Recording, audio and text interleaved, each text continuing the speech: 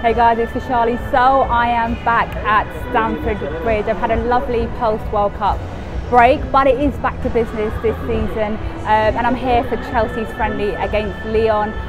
It kind of felt like I was coming home almost. In the 3 seasons of covering Chelsea, it kind of felt like I was coming home as I was walking up towards the stadium. It's a really lovely atmosphere. It's a pretty hot and sticky day, but I'm looking forward to this game. I don't know if we're going to see all the first team players in action, but I'm looking forward to seeing my first Chelsea game of the season. Now, I know a lot of you have been asking about whether or not I'll be covering Chelsea again this season. Well, just a bit of news before I continue with my matchday vlog. I'm actually not going to be covering Chelsea as exclusively as I have done for the past 3 seasons. So I'm going to basically be covering the biggest game of the week. So a lot of the times I will be here, I will be covering Chelsea's games because they are of course involved in so many huge games. But this season I'll be getting the chance to travel up to Manchester City, United. I'll get the chance to see Liverpool as well. So I'm really looking forward to starting this kind of new journey, and I really hope that you're looking forward to joining me on this journey. Sprinklers out. I'll be back with team news. Right guys, so team news is out, and I think as expected there are quite a few changes to the Chelsea lineup. Certainly a lot of changes from the team that lost to Manchester City in the Community Shield just a few days ago. So you've got Bulka in goal, we've got Zappa Costa, Christensen, Ampadu and Emerson in defence.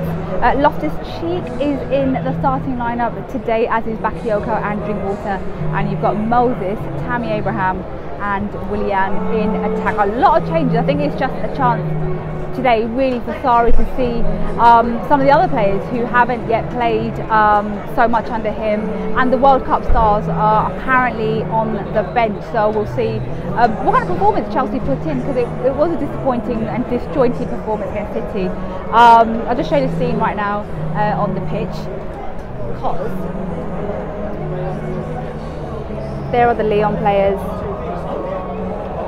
and the Chelsea players haven't yet come up to warm up, but I'll be back at half time to see how this game is panning out.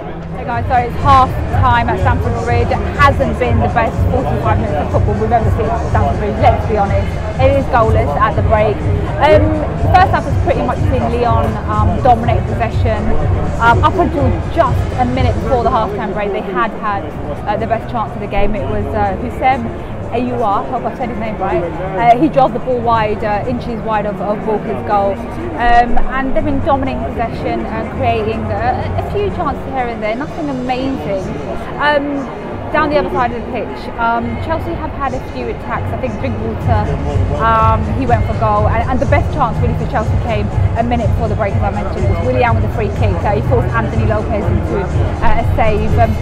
But it hasn't been the kind of scintillating, cohesive display from Chelsea that perhaps fans may have wanted to see. Completely understandable. Look, it's just 2 days after the Community Shield.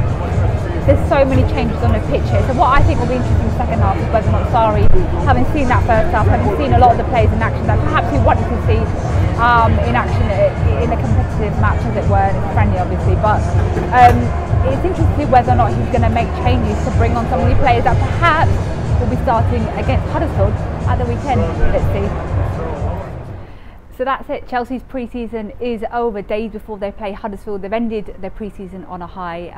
They've beaten Lyon here today 5-4 on penalties. Rob Green saved a penalty, and Eden Hazard slotted in the winning spot kick. It just, kind of lifts the spirit around Chelsea a couple of days after that Community Shield loss to Manchester City.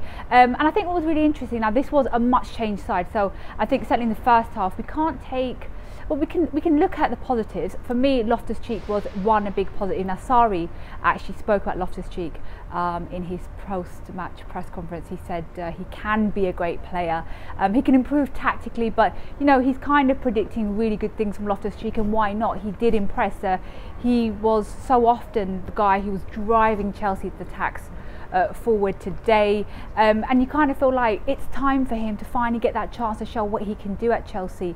So I think he was a massive positive for Chelsea today in that first half, certainly. And obviously there were wholesale changes at the break. I think Ampadu as well, he did so well. He's so calm and composed, and you can't almost believe that he's still a teenager, and yet here he is playing in central defence, as you saw last season, doing so well.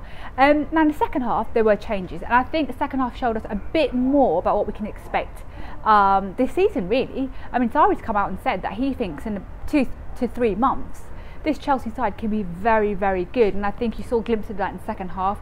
Certainly when Hazard came back on the pitch, certainly when Kante was on the pitch as well. And you know, he linked up really well with Giroud. I think what will be interesting to see against Huddersfield is what kind of midfield trio you have start. Now in the second half you had Kante, Jorginho and Barkley. They look pretty good together. Will it be those three? Will it be Fabregas and Barkley? Will it be Loftus-Cheek? Let's see.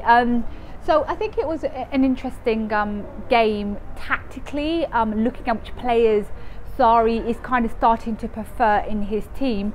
But yeah, that's me done from today's game. I do hope you've enjoyed my first matchday vlog of the season. Make sure you hit subscribe on my YouTube channel. I'm going to be at a huge game at the weekend. I'm going to be at Arsenal, Manchester City. So if you want to see my experience in that game, hit subscribe and I'll catch you then.